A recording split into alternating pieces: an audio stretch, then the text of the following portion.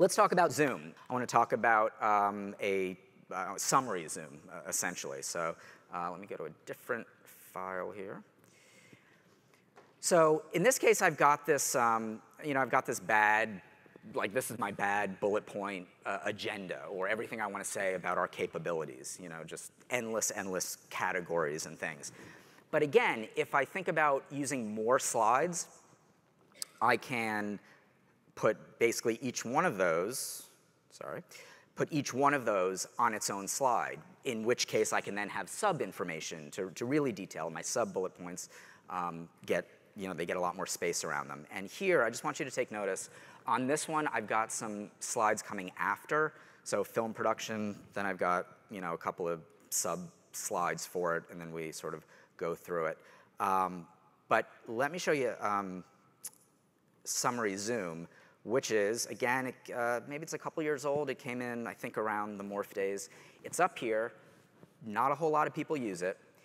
Summary zoom will bring up this dialog box. It'll bring up all your slides, a thumbnail of all your slides. And you want to click every main section.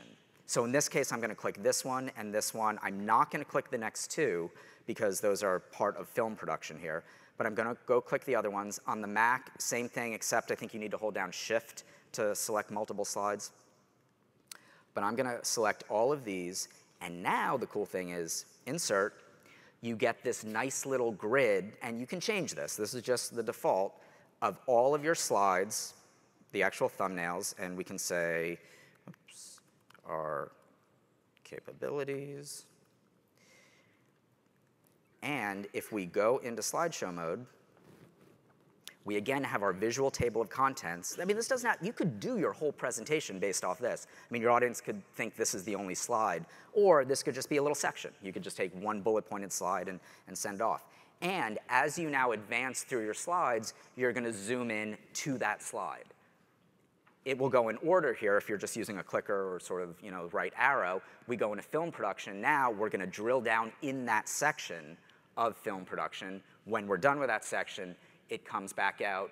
We keep going through it. You can, if you want, if we go back to our table of contents, at any time, you can jump around.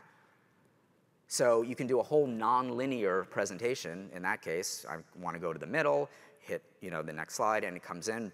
If you don't like these thumbnails, you can have them be any images you want, simply by going into the image, right-click, change the image, and now we have all these options. Maybe we'll use one of PowerPoint's icons. What category did I choose? I don't even remember. All right, I'm just going to pick. I'm going to pick the peacock. I don't know why I forgot. OK. And it gives you an outline for some reason. I don't know. So we'll take off that outline.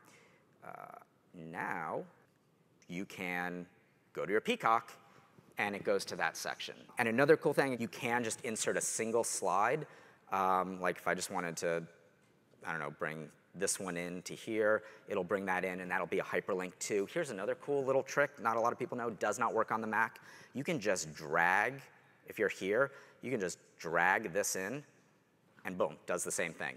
But that will now be a hyperlink to our slides.